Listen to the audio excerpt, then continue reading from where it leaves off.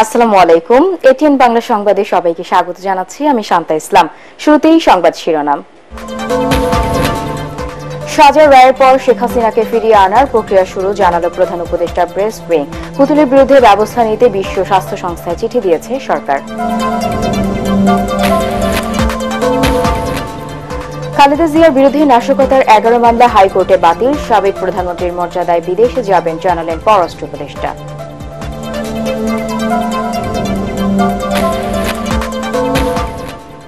জনপ্রতি 1 লাখ টাকা কমিয়ে হজের নতুন প্যাকেজ ঘোষণা। কোরবানি ও খাবারের জন্য দিতে হবে বাড়তি 65,000 টাকা।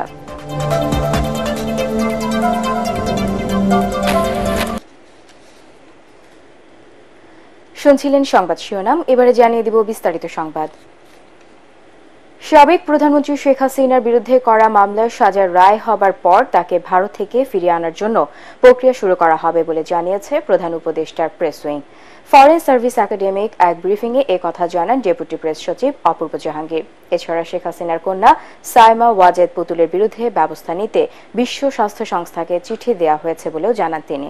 ইয়াসিন রানা রিপোর্ট। রাজধানীর ফরেন সার্ভিস একাডেমিতে সমসাময়িক ইস্যুতে ব্রিফিং করে প্রধান উপদেষ্টার প্রেস উইং।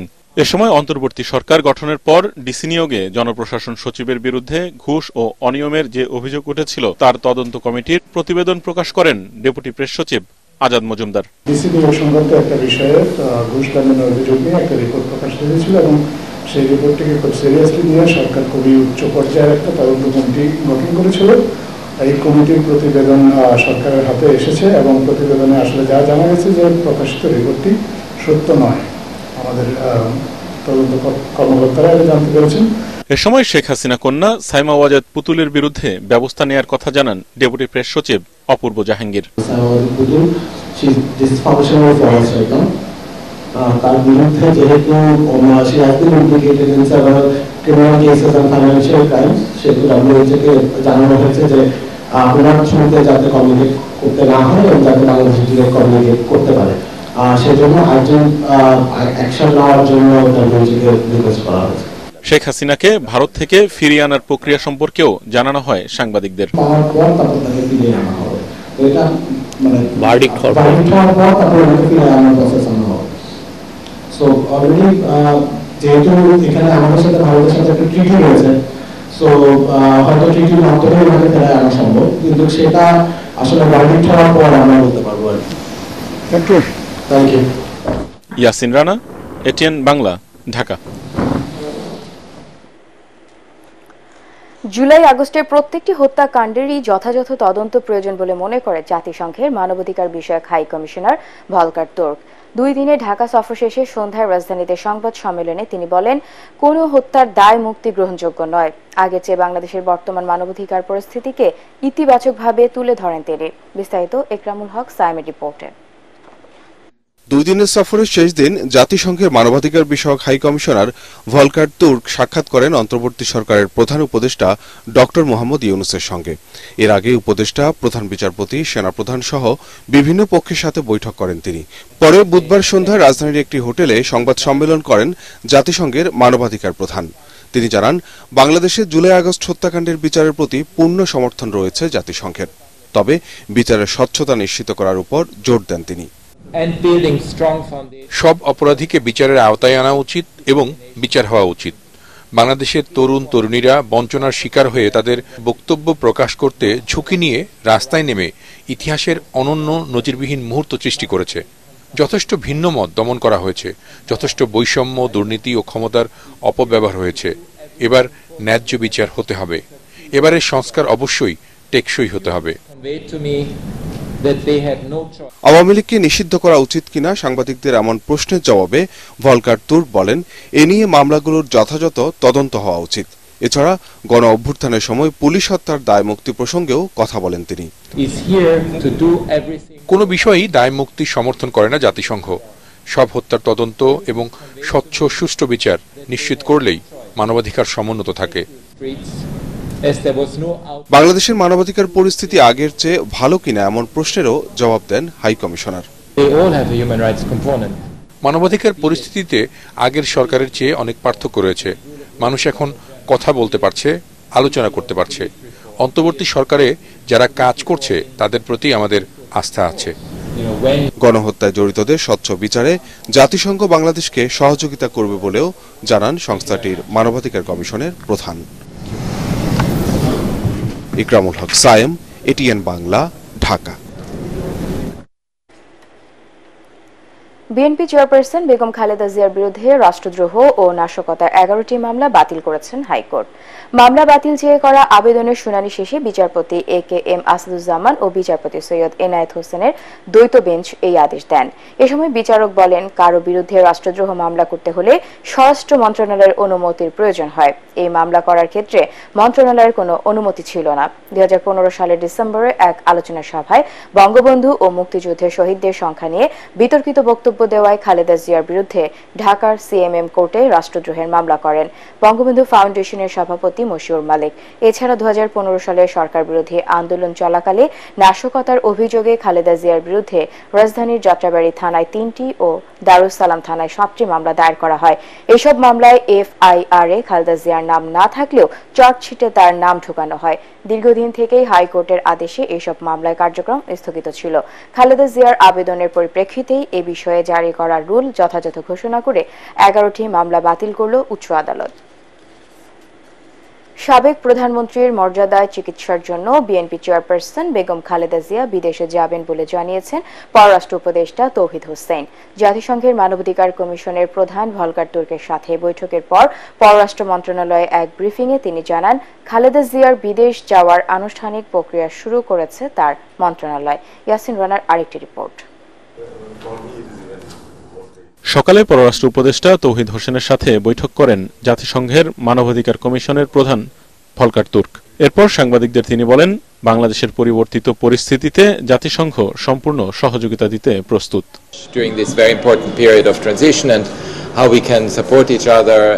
এরপর সাংবাদিকদের সাথে কথা বলেন পররাষ্ট্র উপদেষ্টা তৌহিদ হোসেন। জুলাই আগস্ট গণ অভ্যুত্থান নিয়ে ফ্যাক্ট ফাইন্ডিং টিমের প্রতিবেদন এ মাসে জমা দেওয়ার কথা থাকলেও আরো সময় লাগবে বলে জানান তিনি। কোনো প্রতিবেদন আকারে কোনো কিছু দেওয়া হয়নি, আলাপ করে গেছে, তারা কিছু কথাবার্তা বলে গেছে এবং ইতিমধ্যে তো আমরা তাদেরকে তো একটা বিশেষ কাজে তো তাদেরকে দায়িত্ব দেওয়া হয়েছে এবং তাদের টিম কাজ করেছে বাংলাদেশে 1 মাস হয়ে গেছে প্রায়, এবং তাদের রিপোর্ট দিতে আমি জিজ্ঞেস করলাম কিরকম সময় লাগবে। আরও 1 মাস মতো সময় লাগবে তাদের। আমাদের যে মানবাধিকার লঙ্ঘনের যে ঘটনা ঘটেছে 4 সপ্তাহ সময়ে, সেটার উপরে তারা একটা প্রতিবেদন তৈরি করছে। আমরা বলেছি যে আপনারা স্বাধীনভাবে করতে থাকেন কাজ, আপনাদের যদি কোনো প্রয়োজন, কোনো হেল্প লাগে আমাদেরকে, হোম মিনিস্ট্রিকে, যে কাউকে জানাবেন, তারা হেল্প করবে। এ সময় সাবেক প্রধানমন্ত্রী বিএনপি চেয়ারপারসন বেগম খালেদা জিয়াকে বিদেশে চিকিৎসার জন্য নেয়ার বিষয়টিও তোলেন সাংবাদিকরা। দেখুন, সাবেক প্রধানমন্ত্রী হিসাবে উনি যাচ্ছেন বলেই তো তাকে আমরা ভিসার ব্যাপারে সহায়তা করবো, তার টিমকে, এটা আমরা করব। আর ওখানে যাওয়ার পরে আমার তো মনে হয় না ওখানে তার কোনো সমস্যা হওয়ার কোনো ব্যাপার আছে। ওখানে তাদের নিজস্ব সংগঠন আছে, আমাদের মিশন আছে, যেটুকু নিয়ম অনুযায়ী করার সেটুকু আমরা অবশ্যই করব। ঢাকায় জাতিসংঘের মানবাধিকার কমিশনের কার্যালয় স্থাপনে লিখিত কোনো সিদ্ধান্ত এখনো হয়নি বলেও জানান উপদেষ্টা। ধন্যবাদ। ইয়াসিন রানা, ATN বাংলা, ঢাকা। এদিকে নির্বাচন কমিশন গঠনে সার্চ কমিটির উদ্যোগকে স্বাগত জানিয়ে দ্রুত জাতীয় নির্বাচন দেওয়ার দাবি জানিয়েছেন বিএনপি মহাসচিব মির্জা ফখরুল ইসলাম আলমগীর। রাজনীতিবিদ ছাড়া সংস্কার সফল হবে না মন্তব্য করে তিনি বলেন, অন্তর্বর্তী সরকারের মূল লক্ষ্য হওয়া উচিত সুষ্ঠু ও নিরপেক্ষ নির্বাচনের মাধ্যমে জনগণের নির্বাচিত প্রতিনিধির হাতে ক্ষমতা হস্তান্তর করা। ঢাকা রিপোর্টার্স ইউনিটিতে আলোচনা সভায় মির্জা ফখরুল এসব কথা বলেন। মইনুল আহসানের রিপোর্ট। বিএনপির দীর্ঘদিনের মিত্র ন্যাশনাল পিপলস পার্টির প্রতিষ্ঠা বার্ষিকী উপলক্ষে আয়োজিত আলোচনা সভায় সমমনা দল ও জোটের শীর্ষ নেতারা যোগ দেন। বিএনপি মহাসচিব মির্জা ফখরুল ইসলাম আলমগীর বলেন, গণ আন্দোলনে স্বৈরশাসক শেখ হাসিনার পতন হলেও ছাত্র জনতার অর্জনকে নস্যাৎ করতে দেশি বিদেশি নানা চক্রান্ত ষড়যন্ত্র চলছে। একটা জটিল সময় আমরা পার করছি, আপনাদের খুব সতর্ক থাকতে হবে। অনেক ইস্যু সামনে আসবে। একটা কথা সবসময় মনে রাখতে হবে আমাদের, যে সেই চক্রান্ত কিন্তু শেষ হয়নি এবং ফ্যাসিস্টরা তাদের মূল লক্ষ্য চলে গেল, কিন্তু কাঠামোটা ফ্যাসিস্ট রেখে গেছে এবং সেখানে এখনো যারা অবস্থান করছে তারা কিন্তু কাজ করছে। সার্চ কমিটি গঠনের উদ্যোগকে স্বাগত জানিয়ে বিএনপি মহাসচিব বলেন, অন্তর্বর্তী সরকারের মূল লক্ষ্য হওয়া উচিত জনগণের নির্বাচিত প্রতিনিধির হাতে দেশের শাসনভার তুলে দেয়া। নির্বাচন কমিশন গঠন করার জন্য একটা সার্চ কমিশন করেছেন। যদিও আমাদের প্রত্যাশা ছিল যে কমিশন সার্চ কমিটি গঠন করার আগে তারা রাজনৈতিক দলগুলো যারা স্টেক হোল্ডার্স তাদের সঙ্গে তারা একটু পরামর্শ করবেন, দ্রুত ইলেকশন কমিশন হোক এবং ইলেকশন কমিশন ওদের দ্রুততার সঙ্গে তাদের যে কাজ সেই কাজটা তারা করে নির্বাচনের ব্যবস্থা করবে। 3 মাসে যদি আপনার হাবিবুর রহমান সাহেব বা লতিফুর রহমান সাহেবরা নির্বাচন করে ফেলতে পারেন তাহলে কেন করা যাবে না? চাইলেই করা যাবে। আমরা বিশ্বাস করি যে এই সরকারের কোনো ভিন্ন কোন রকম রাজনৈতিক এজেন্ডা নেই, কারণ এর নেতৃত্ব দিচ্ছেন এমন একজন ব্যক্তি যিনি সারা পৃথিবীতে সমাদৃত এবং তিনি কমিট করেছেন যে আমার কোন রকমের কোন রাজনৈতিক ইচ্ছা নাই, আমি আপনারা যে দায়িত্ব দিচ্ছেন সে দায়িত্ব আমি পালন করতে চাই। ছাত্র জনতা, রাজনৈতিক দল সবার ঐক্যবদ্ধ আন্দোলনের ফলে দেশকে স্বৈরাচার মুক্ত করা সম্ভব হয়েছে মন্তব্য করে মির্জা ফখরুল সবাইকে ঐক্য ধরে রাখার আহ্বান জানান। মইনুল আহসান, ATN বাংলা, ঢাকা। এবার হজের খরচ জনপ্রতি 1 লাখ টাকা কমিয়ে প্যাকেজ ঘোষণা করেছে ধর্ম মন্ত্রণালয়। সর্বনিম্ন প্যাকেজ সরকারি 4,78,000 টাকা আর বেসরকারি 4,83,000 টাকা। এবার খাবার আর কোরবানি বাবদ বাড়তি দিতে হবে 65,000 টাকা। সেই হিসেবে লাখ টাকা নয়, প্রকৃতপক্ষে 35 থেকে 40,000 টাকা কমতে পারে বলে জানিয়েছেন এজেন্সির মালিকরা। রিপোর্টে জানাচ্ছেন মাহবুব কবি চপল। সাধ আর সাধ্যের হিসাব মেলাতে না পেরে গত কয়েক বছর হজে যেতে পারেননি অনেক মুসল্লি। এবার আশার আলো দেখায় অন্তর্বর্তী সরকার, ঘোষণা দেয়া হয় খরচ কমানোর। অনেক পর্যালোচনা করে সর্বনিম্ন সরকারি প্যাকেজ নির্ধারণ করা হয়েছে 4,78,000 টাকা, যা গত বছর ছিল 5,87,000। আর সর্বনিম্ন বেসরকারি প্যাকেজ ধরা হয়েছে 4,83,000 টাকা, যা গত বছর ছিল 5,89,000। সর্বনিম্ন প্যাকেজে থাকবে মক্কায় হারাম শরীফের 3 কিলোমিটারের মধ্যে আবাসন, মদিনায় মসজিদে নববীর 1.5 কিলোমিটারের মধ্যে আবাসন, অ্যাটাচ বাথসহ প্রতি রুমে 6 জন থাকার ব্যবস্থা, মিনায় গ্রিন জোনে তাঁবুতে ডি ক্যাটাগরির সার্ভিস, হোটেল থেকে বাস ও ট্রেনে যাতায়াত ব্যবস্থা, 46 হজযাত্রীর জন্য একজন গাইড। ধর্ম মন্ত্রণালয় হজ নিয়ে ব্যবসা করে না, আমরা সেবা দিয়ে থাকি। গত বছরের তুলনায় হজ প্যাকেজ নম্বর 1-এ 1,09,145 টাকা আমরা কম করতে পেরেছি। বাংলাদেশ বিমান 27,000 টাকা ওনারা কমিয়েছেন। পবিত্র কাবা শরীফ থেকে 1.5 কিলোমিটারের ভিতরে ঘর ভাড়া বেশি, মানুষ ওখানে থাকতে চায়, হেঁটে যেতে চায়। আমরা এটা 3 কিলোমিটার দূরে নিয়েছি, 3 কিলোমিটার, ফলে ঘর ভাড়া আমাদের কমে গেছে। ওরা হজটাকে বেসিক্যালি আমার কথা কোট করেন না, আপনারা তো মিডিয়ায় চলে যাবে, তারপর ওরা ব্যবসা করে। ওরা আগে আমার বাবা যখন হজ করছে 70 এরকম, এরা আবার কি সার্ভিস দেয়। সরকারি বেসরকারি প্যাকেজে লাখ টাকা কমানোর কথা বলা হলেও তা সঠিক নয় বলে জানিয়েছেন এজেন্সির মালিকরা। কারণ প্যাকেজের বাইরে খাবার বাবদ 40,000 টাকা আর কোরবানি বাবদ দিতে হবে বাড়তি 25,000 টাকা। মক্কায় যে খাবার দাবার 1 পার্সেল খাবার 13 থেকে 15 টাকা লাগে এক বেলায়, তাহলে 3 বেলা 40 রিয়াল চলে যাবে প্রতি অর্থে। এই বছর দূরত্ব দেওয়া হয়েছে যে আজিজিয়া একটা প্রবলেম হলো 1-1.5 কিলোমিটার আগেই রাস্তা বন্ধ করে দেয়। এই রাস্তা দিয়ে হাজিরা আসতে পারে না। কোন মানের হোটেলে রাখবেন, কি মানের খাবার দিবেন এবং দূরত্ব কতটুকু, এইটা হাজির সাথে এজেন্সির চুক্তি হতে হবে। চুক্তির যদি ব্যত্যয় ঘটে, তিনি যদি অভিযোগ দেন, আইন অনুযায়ী নিয়ম অনুযায়ী আমরা অতীতেও ব্যবস্থা নিয়েছি, আগামী দিনেও আমরা ব্যবস্থা নেব। 30 নভেম্বরের পর নিবন্ধনের সময় আর বাড়ানো হবে না বলে জানান উপদেষ্টা। মাহবুব কবির চপল, ATN বাংলা, ঢাকা। অনিয়ম হয়রানি দূর করে বিমানবন্দরে যাত্রীদের নিরাপত্তা ও সেবা নিশ্চিতে বিমান বাহিনী নিরলসভাবে কাজ করছে বলে জানিয়েছেন বাহিনীটির প্রধান air chief marshal Hasan Mahmud খান। সকালে ঢাকায় হযরত শাহজালাল আন্তর্জাতিক বিমানবন্দরে বাংলাদেশ বিমান বাহিনীর সদস্যদের কার্যক্রম ঘুরে দেখে এক কথা জানান তিনি। তরিক ইসলামের রিপোর্ট। চাকরি স্থায়ীকরণের দাবিতে গেল আগস্টে বিমানবন্দরে কর্মরত 900-এরও বেশি আনসার সদস্যের একযোগে কর্মবিরতি ঘোষণার পর থেকে বিমানবন্দরে নিরাপত্তা ও যাত্রী সুবিধা নিশ্চিতে কাজ করছে বিমান বাহিনীর সদস্যরা। এতে বদলে গেছে যাত্রী সেবার মান। সকালে বিমানবন্দরের পরিস্থিতি দেখতে যান বিমান বাহিনী প্রধান। এ সময় পেশাদারিত্বের সাথে দায়িত্ব পালনে বাহিনীর সদস্যদের প্রতি নির্দেশ দেন তিনি। যখন এখানে নিরাপত্তা অনেকটাই হুমকির মুখে পড়ে গিয়েছিল, সেই সময় বিমান বাহিনী থেকে আমাদের লোকজন নিয়োগ করেছি। আমরা সার্বিক নিরাপত্তা বিধান করেছি।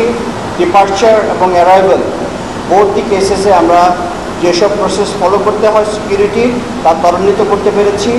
এবং অবশ্যই আমরা কিছুটা হলেও আমরা যতটা মনে করি যে ধরনের এখানে দুর্নীতি, অনৈতিক কার্যকলাপ বা চোরাচালান যেগুলো হচ্ছিল, সেটা অনেকাংশে আমার ধারণা আমরা রহিত করতে পেরেছি। দেশে আসা ও বিদেশগামী প্রবাসী বাংলাদেশি যাত্রীদের বিশেষ সেবা দিতেও বিমান বাহিনীর সদস্যদের প্রতি আহ্বান জানান তিনি। সবসময় মনে রাখবেন, আমাদের যাত্রীরা, বিশেষ করে আমাদের যারা কষ্ট করে ওয়েজ আর্নার আর ইনকাম করে, আমাদের যে অর্থনীতি চলমান রেখেছে, আপনারা তাদেরকে যথেষ্ট সম্মান প্রদর্শন করবেন এবং তাদের ব্যাপারে সজাগ থাকবেন, তারা যাতে কোনোভাবে হেয় প্রতিপন্ন না হয় এবং তাদের যে ধরনের ফ্যাসিলিটিস পাওয়ার কথা বিমানবন্দরে সে ধরনের ফ্যাসিলিটিস পায়। বিমানবন্দর পরিদর্শনকালে বিমান বাহিনীর প্রধানকে স্বাগত জানান বেসরকারি বিমান চলাচল কর্তৃপক্ষের চেয়ারম্যান এয়ার ভাইস মার্শাল মঞ্জুর কবির ভুইয়া। তরিক ইসলাম, এটিএন বাংলা, ঢাকা। নরসিংদীতে ঢালাই স্পেশাল সিমেন্টের টেকনিক্যাল সেমিনার অনুষ্ঠিত হয়েছে। এর আয়োজন করে ইউনিক সিমেন্ট ইন্ডাস্ট্রিজ লিমিটেড, যা মেঘনা গ্রুপ অব ইন্ডাস্ট্রিজের একটি অঙ্গ প্রতিষ্ঠান। সেমিনারে মূল প্রবন্ধ উপস্থাপন করেন বুয়েটের সিভিল ইঞ্জিনিয়ারিং ডিপার্টমেন্টের অধ্যাপক ডক্টর রাকিব আহসান। এছাড়াও বিশেষ অতিথি ছিলেন এমজিআই এক্সিকিউটিভ ডিরেক্টর, সড়ক ও জনপথ অধিদপ্তরের সাবেক প্রধান প্রকৌশলী Aminur Rahman Laskar, senior GM brand Kazi Mohammad Mohiuddin, general manager বিদ্যুৎ কুমার বণিক। এ সময় তারা বলেন, মেঘনা গ্রুপ অব ইন্ডাস্ট্রিজের অঙ্গ প্রতিষ্ঠান unique cement industries limited Bangladesh প্রথমবারের মতো নিয়ে এসেছে আর ক্যাটাগরি র্যাপিড হার্ডেনিং সিমেন্ট। দেশের অবকাঠামোগত উন্নয়ন ও নির্মাণ সামগ্রী খাতে নতুন সম্ভাবনার দ্বার উন্মোচনে বিশেষ ভূমিকা রাখবে এই সিমেন্ট। যে কোনো স্থাপনার ছাদ, ভীম ও কলামের জন্য বিশেষভাবেই তৈরি এই কার্ডকরি ব্ল্যান্ডেড সিমেন্ট বাংলাদেশের নির্মাণ সামগ্রী খাতে যুগান্তকারী পদক্ষেপ বলেও জানান সেমিনারের বক্তারা। পার্টেক্স খেলার খবর।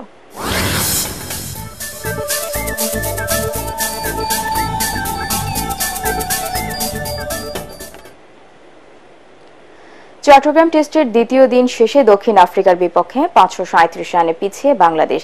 দিন শেষে তাদের সংগ্রহ 4 উইকেটে 38 রান।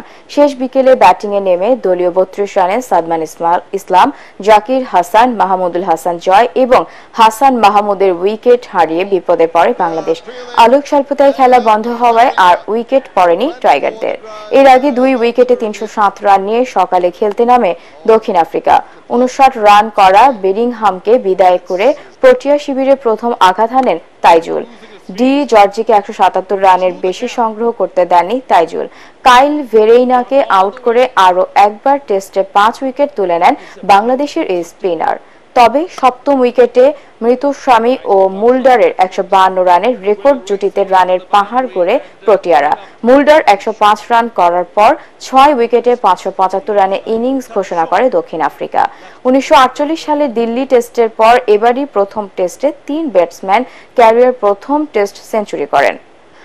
অধিনায়কত্ব ছাড়া নিয়ে বিসিবিকে আনুষ্ঠানিকভাবে নাজমুল হোসেন শান্ত কিছুই জানায়নি। মিরপুর বোর্ড সভার আগে এমনটাই বললেন বিসিবির সভাপতি ফারুক আহমেদ। এ সময় তিনি উল্লেখ করেন, আসন্ন আফগানিস্তান সিরিজেও সাকিব আল হাসানকে দলে রাখবেন তারা। রিপোর্ট করছেন এস এম আশরাফ। এই দক্ষিণ আফ্রিকার বিপক্ষে শেষ 30টি খেলতে চেয়েছিলেন সাকিব আল হাসান, কিন্তু সরকারের সবুজ সংকেত না পাওয়াতে সেই ইচ্ছে আর পূরণ হয়নি বিশ্বের অন্যতম সেরা অলরাউন্ডারের। এ নিয়ে তর্ক বিতর্ক এখনো চলছে, কারো কারো অভিযোগের তীর বিসিবির দিকেও। এ নিয়ে নিজের বিরক্তি প্রকাশ করলেন বোর্ড সভাপতি। আইন শৃঙ্খলা বাহিনী, সরকার এবং সাকিব আল হাসান, এইটা হলে গিয়ে আমরা এই ক্ষেত্রে পুরোপুরি অক্সিলারি একটা পার্ট নেওয়ার কথা ছিল। আমি ব্যক্তিগতভাবে আপনাদের সাথে যত কথাই বলি, এখন যদি আপনি বলেন, আমি আমার সর্বোচ্চ দিয়ে চেষ্টা করেছি যাতে সাকিব আল হাসান দেশ থেকে একটা রিটায়ারমেন্টে যেতে পারে। শান্তর অধিনায়কত্ব ছাড়ার বিষয়টি সংবাদ মাধ্যমে আসায় বোর্ড সভাপতি যে ভালোভাবে নেননি তাও ফুটে ওঠে। সবচেয়ে ইজি অপশন হলে গিয়ে কেউ যদি বলে আমি করতে চাই না, থ্যাংক ইউ, চলে গেলাম, সবচেয়ে easy option. But if you really ডিগ down, কেন করতে চাচ্ছে না, মানে এর পিছনে আর কোনো কারণ আছে নাকি, এগুলো খুঁজে বের করাটা খুব জরুরি। চিটাগং এর টেস্ট ম্যাচে আজকে আল্লাহ যদি চায় তো আজকে আমি যেতে পারবো, রাতে আমার ফ্লাইট, তো কালকে পরশুর মধ্যে আমি টিম, কোচ সবার সাথে আমি বসার চেষ্টা করব, তখন একটা কিছু আউটকাম আসবে। বোর্ড সভায় আলোচনা হয়েছে গঠনতন্ত্র আর গত 3 মিটিংয়ে অনুপস্থিত বোর্ড পরিচালকদের নিয়েও। S M Ashraf, ATN Bangla, Dhaka. শেষ করার আগে সংবাদ শিরোনাম আরো একবার। সাজার রায়ের পর শেখ হাসিনাকে ফিরিয়ে আনার প্রক্রিয়া শুরু, জানালো প্রধান উপদেষ্টার প্রেস উইং। পুতুলের বিরুদ্ধে ব্যবস্থা নিতে বিশ্ব স্বাস্থ্য সংস্থায় চিঠি দিয়েছে সরকার। খালেদা জিয়ার বিরুদ্ধে নাশকতার 11 মামলা হাইকোর্টে বাতিল, সাবেক প্রধানমন্ত্রীর মর্যাদায় বিদেশে যাবেন, জানালেন পররাষ্ট্র উপদেষ্টা।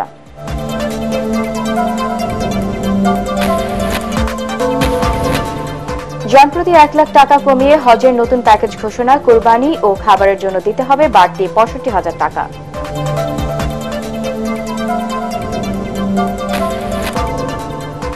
পরবর্তী সংবাদ দেখার আমন্ত্রণ জানিয়ে এখনকার মতো শেষ করছি। এটিএন বাংলা সংবাদ ইউটিউবে দেখতে ব্রাউজ করুন, youtube/ATN Bangla News। ধন্যবাদ।